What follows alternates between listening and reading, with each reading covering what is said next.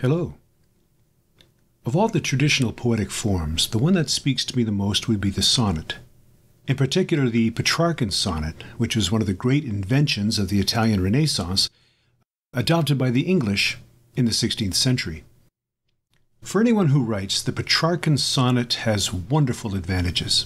For one thing, it's a very strict form.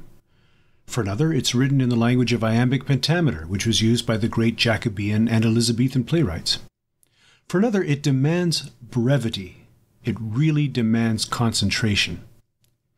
And best of all, the form is still flexible enough, and just long enough for anyone to use their own voice, their own imagery, their own ideas, and to be themselves. The sonnet allows you to be yourself.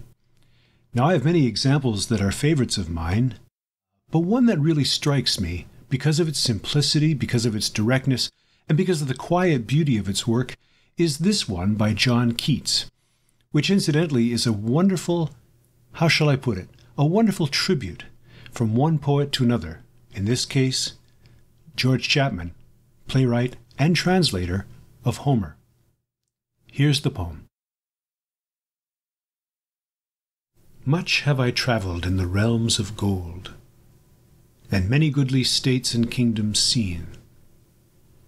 Round many western islands have I been, which bards in fealty to Apollo hold.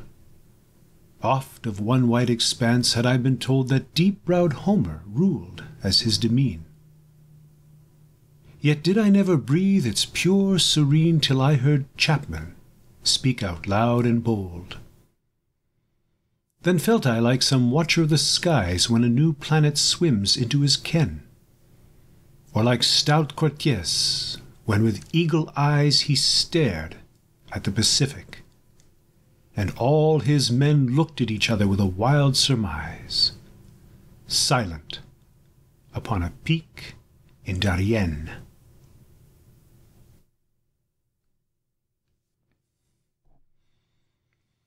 Thank you for listening. And if you have any sonnets that are favorites of yours, please don't hesitate to share them with me. I'm always eager to discover new ones. So thank you very much, and take good care.